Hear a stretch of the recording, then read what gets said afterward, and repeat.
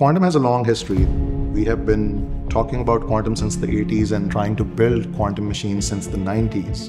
In March, D-Wave came out with their quantum supremacy paper, showing that there are practical problems that you can solve with quantum which you cannot solve on supercomputers. Even throwing all the supercompute in the world will not do the job. You can talk all you like, you can do all the work in the lab, but until it is in the hands of people, it doesn't become tangible.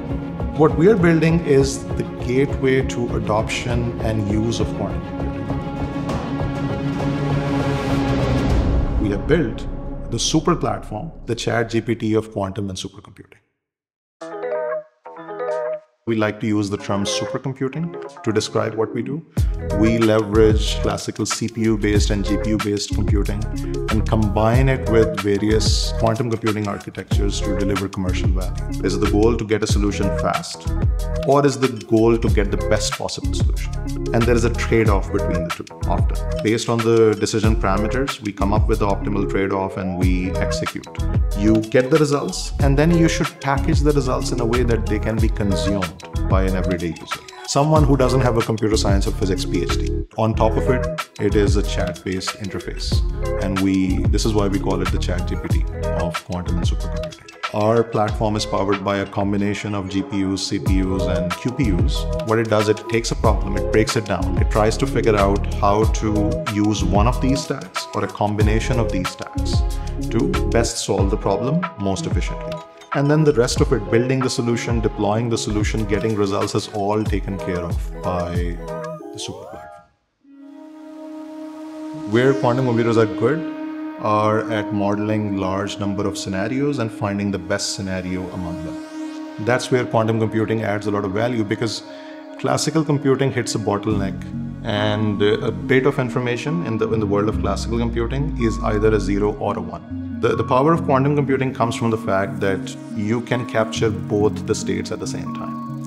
In fact, you can even capture a combination of the two states. So you can have a qubit of information that could be in a 0 state, 1 state, or 30% 0, 70% 1, or 50% 0, 50% 1. And what that allows you to do, in simple terms, is capture an exponentially large number of scenarios with very few bits of information. So the easiest way to understand it is like, capturing multiple pathways through a maze. So instead of going one path and then retracting and then doing the other path, you are executing on multiple paths at the same time, and you'll do it faster since you're executing on multiple paths.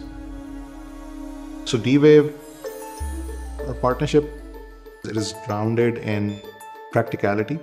It is grounded in commercial value, which is the part that excites both companies. One example of a very concrete project, world's first consumer-facing application or consumer-facing product powered by quantum computing. So something a company built and then rolled out to their customers, and they're paying to use the product.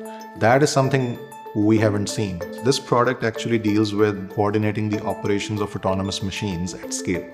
In this case, particularly for agriculture, which was presented at Qubits, which is in use in production, and it is being paid for. Another example is our ongoing work on AI clinicians. We were reaching a ceiling of how accurate we can make those clinicians. And to break that ceiling, we are deploying D-Wave's quantum annealing. But then we have a very strong relationship with NVIDIA. We are leveraging NVIDIA's cloud infrastructure that allow us to access cutting-edge GPU compute as well as gate-based quantum computers. We have a robust set of partnerships that have helped us grow and build the platform faster and commercialize the platform faster.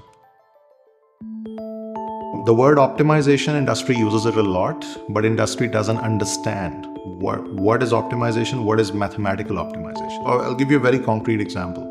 With the tariffs coming, how does a business figure out what would be the impact of these tariffs on their supply chain and manufacturing? That is an optimization problem. How do you manage the operations at an airport in such a way that there are the least amount of flight delays? These are optimization problems.